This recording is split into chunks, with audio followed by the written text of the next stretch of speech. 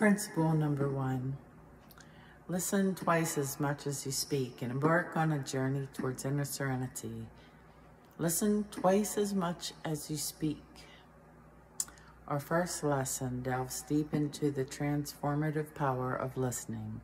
This isn't just about hearing words, but about truly understanding the essence behind them.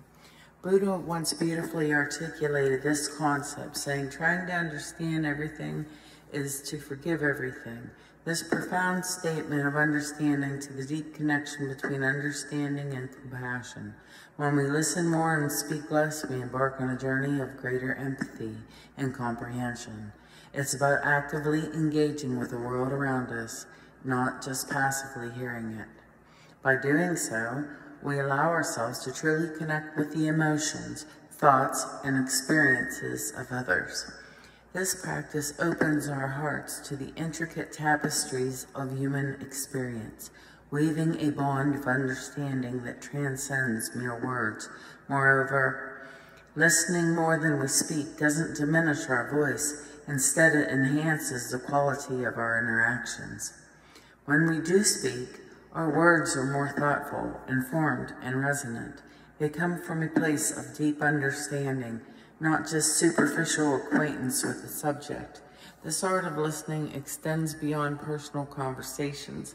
It involves listening to the world around us, to nature, to silence, to the unspoken words of those who may not have voices. In doing so, we develop a broader perspective of the world, a panorama of diverse viewpoints and experiences. This not only enriches our understanding, but also fosters a sense of inner peace and wisdom. By listening twice as much as we speak, we unlock a universe of understanding. We learn to perceive the unspoken, to empathize with the unheard, and to connect with the unseen. This door opens to deeper connectors and connections, not just with others, but also with ourselves. It is through this profound listening that we begin to understand the intricacies of life, to the subtleties of human and profound truths that govern our existence.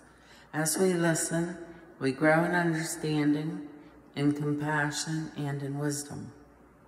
Principle number 2, don't allow the comments and attitudes of others to control your life.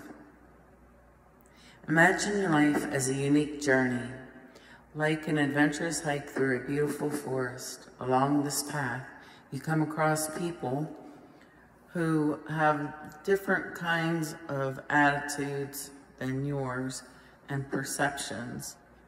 And as you walk along this path, you can stumble upon rocks and twigs, so you gotta watch where you're walking. And the direction in the forest, now Buddha, who is known for his profound wisdom, once shared this guidance. Do not dwell in the past. Do not dream of the future.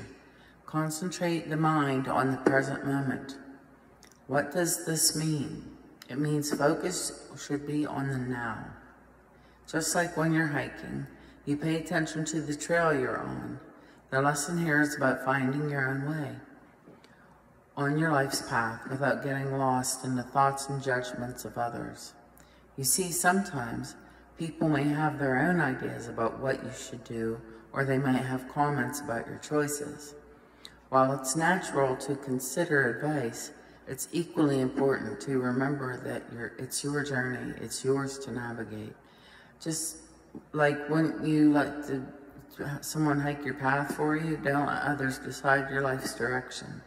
This lesson encourages you to follow your own heart and values, to stay true to who you are, and to make the choices that resonate with your inner wisdom.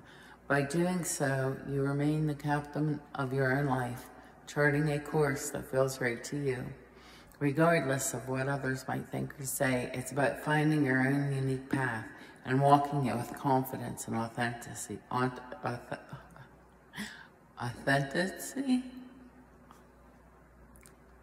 Authenticity?